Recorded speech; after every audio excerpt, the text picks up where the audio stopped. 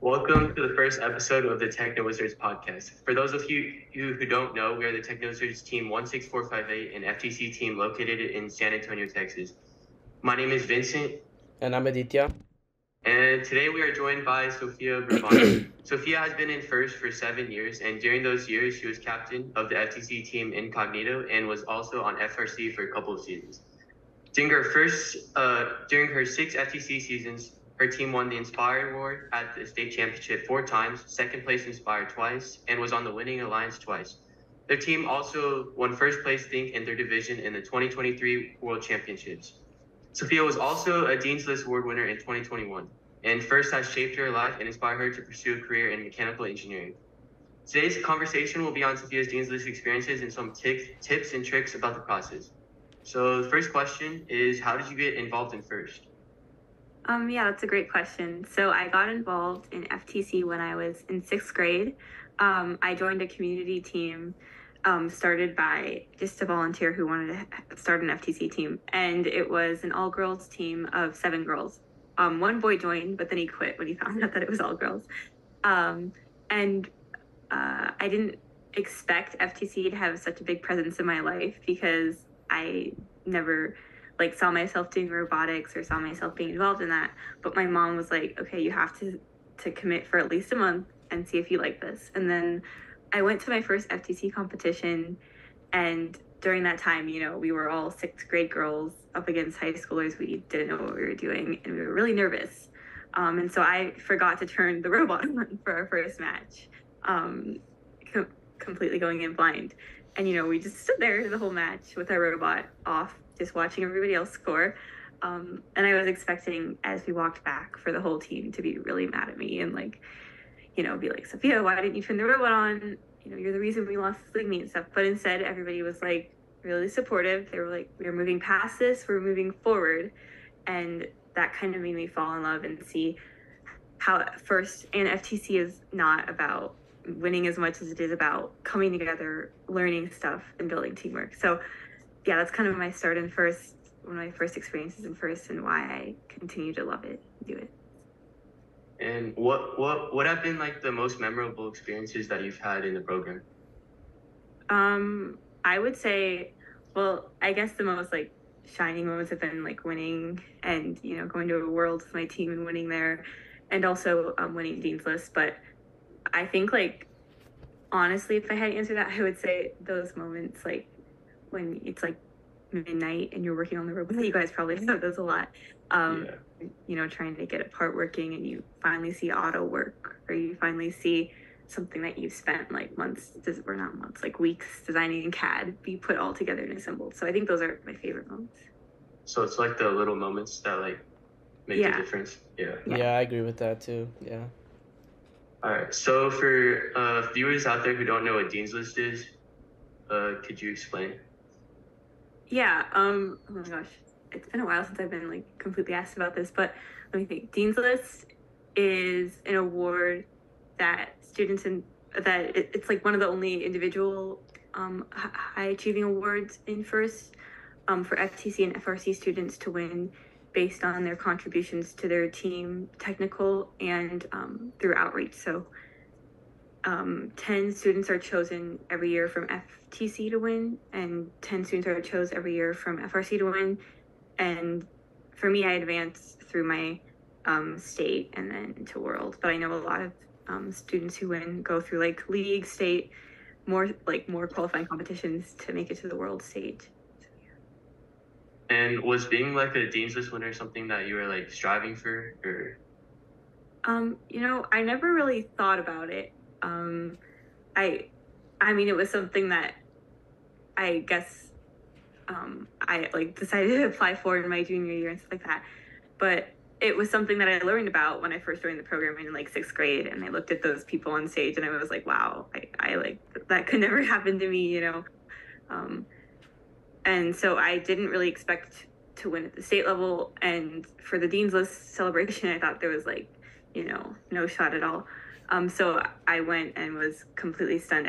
I was the first, I think, since they called an alphabetical order, my last name starts with Burbano. So I was the first winner they called, and I was just this is a dream. I didn't expect it at all. So yeah. So, like, what were some of the individual, like, contributions that helped you be nominated to be in the Dean's List? And, like, how were you nominated in the first place? So I was nominated for Dean's List. I think it was because there were only, so I was nominated my junior year, and there were only two people who were juniors on my team, me and my sister. So we were both nominated because our team always tries to make the effort to nominate every junior we can. So it wasn't necessarily and considering it's not that many people on our FTC team, I think it's ranged from around like 5 to at the most 8. It wasn't really something I had to strive for to be nominated. But yeah, the process of kind of being nominated and stuff like that was a little nerve-wracking at first because I had to do an interview and stuff like that. But yeah, it was. Okay, so then once you actually got nominated, like, how did you find the person to write your recommendation letter, and what would you want to look for during that process of writing the letter? So my process was a little different because I don't really have a coach of my team except for my mom. So she knew what I had done and she wrote that, and then she passed that off to several different people who were kind of involved with our team and knew of us to just verify that what she had said was right, not to kind of involve any of those ethical implications with that. And I kind of compiled everything I'd done in my, I think it had been 5 years or 6 years at that point in FTC. And she kind of, wrote what was So she kind of knew everything, like, yeah, so I was lucky at that point, but I know that other people who have won have kind of just compiled what they've done. And in nominating other people on the team and being involved in that process, my advice is always write down everything that you think you've done that is important and crucial in the answering the questions process, and the nominator can kind of take those and write them into how they see them. So what do you think, like, what do you think are, like, the most important things to be included in the recommendation letter? I would say some of the most important things are hours.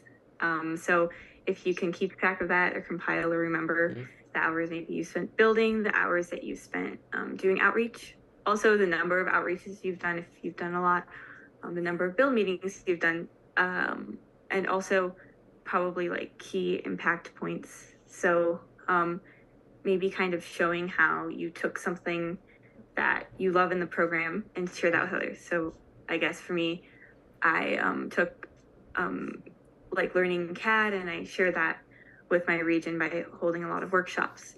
So stuff like that. Okay. All right, so moving on to the interview. So, like, how did you prepare for the interview?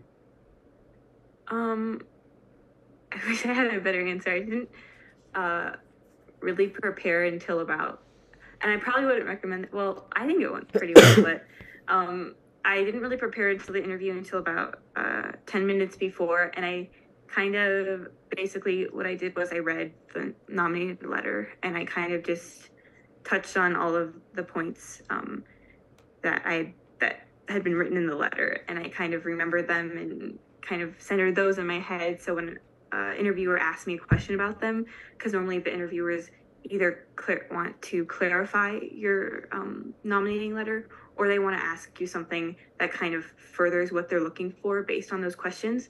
So I kind of, number one, tried to look at all the questions that had been answered in the nominating letter and kind of add to those mentally. And also I tried to look at all the things that had been listed in the letter and kind of think about centering those. So in case the interviewer asked me about them, I can answer them better. So what was your experience with the interview? Was it more like a conversation or? Yeah, so my interview was on Zoom. And I think there was a specific time limit. I think it was 10 minutes. And so it was very kind of clinical. I felt comfortable because I had seen the people before at different, outreach volunteering events. And they kind of just asked questions to further elaborate on some of the things I listed in my nominating letter. And they also asked me, like, what does first mean to me? How do I see first being continued in my life? And kind of, stuff like that. Mm-hmm. Do you like remember like specific like questions they asked and like how did you answer them? I think the most specific question I remember them asking was, what is your favorite? I think it was, what is your favorite part about being in first? And I answered that by talking about how much joy and fun I found volunteering with other people at first events, volunteering at FLL events and stuff like that. And they also asked me to clarify my contributions to my team. So I clarified that by talking about how I helped lead mechanical and writing the engineering portfolio and being the captain of my team. And then I think the last question I remember them asking was, how do I want to kind of keep sustainability within my team? And I answered that by talking about how I always teach my team members and try to teach what I've learned forward. And those are the questions I remember. So what were some of the things that you did that helped you stand out from the other applicants? Let me think. I don't know if it was necessarily, I think I would say probably the things that helped me stand out the most, let me find my nominating letter, were probably the amount of hours that I had kind of done in first in terms of outreach. Let me check. I think it was written.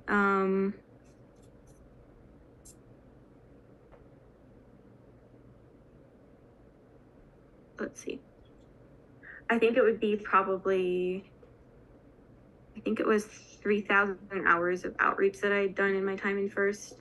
I think some of the things that I had done was kind of starting a lot of teams. I started, let me see. Sorry, I'm trying to count the ones I kind of forget. I think it was 6 junior FLL Explore teams, and then I helped lead 2 FLL teams. I would say probably raising money for my team. I had done a lot of that. Let me see. So like keeping track of things also like really helps out for that. Yeah, keeping track of things I would recommend because I kind of forget everything that I did. It had been a long time. I think part of that was also, as I mentioned on before, teaching CAD workshops. I think probably another reason why I had won was the fact that maybe my team had I'd led my team to winning a lot of awards in Inspire Award and in the robot game. I think perhaps another reason was that at least getting past the state championship in First Nevada was that I had been a presence in a lot of the FLL volunteering events, a lot of FTC, FRC. And so the people, at least like some of the mentors and stuff for Nevada really touched on how I helped people in Nevada learn CAD and stuff like that.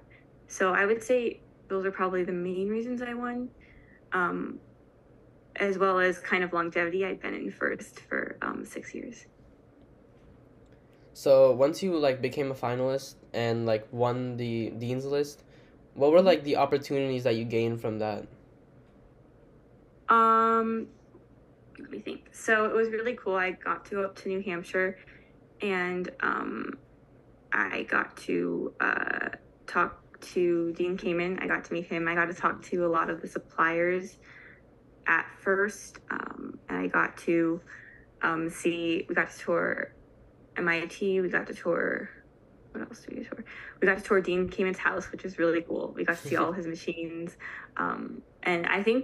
And then we got to go to the first headquarters, which was really cool. We filmed the kickoff video. And I think most of what that summit did was kind of give me more confidence for, I guess, I never really thought about the college applications process. I never really thought about kind of where I saw myself within that. And so it kind of gave me confidence for going forward with that. And also, I just loved meeting all the other Dean's List winners. I would say that was the most special part. Meeting other people who dedicated so much of their time to FIRST, meeting other people who like loved the same things I loved was probably the best part. So yeah, when you like connected with other people, do you still have like some contact or connections with people from the Dean's List? Yeah, I talk to them all the time still. And I consider some of them some of my closest friends. So yeah, definitely, for sure. So do you think that the Dean's List helped with your college admissions, and what college do you think that it would help with? I would say I don't know if it necessarily like helped a ton because I have a unique aspect in that I have a twin sister who also applied for colleges at the same time I did, but she didn't win Dean's List. And so with that, she'd done a lot of similar things that I had done though. And so with that, I think we got into probably pretty comparable colleges. I think what's more important is the things that you did because of Dean's List and the reason why you went Dean's List, which will help you, which would help you get into good colleges. Yeah, I think it definitely does help. I don't know how much it helped or anything like that, but I would say probably more the reason that you went Dean's List. So like more of the things that like add up to the Dean's List rather than just the Dean's List winner. Yeah. Yeah. So the last question, how did FIRST shape you as a person? I would say FIRST shaped me as a person because it taught me how to deal with a lot of situations that are hard and that require, grace, that require compassion, thinking on your feet. I would say FIRST has taught me how to deal with pressure from, being on the field, pressure in terms of time, pressure from other people.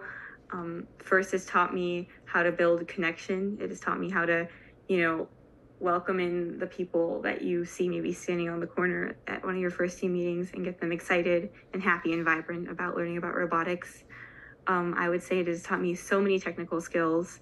If you told me that, like sixth grade me, that I could just sit down and build a robot and build an arm and do all of that, I would have laughed because it's something that you don't think you can do until you, start doing it and start learning how to do it.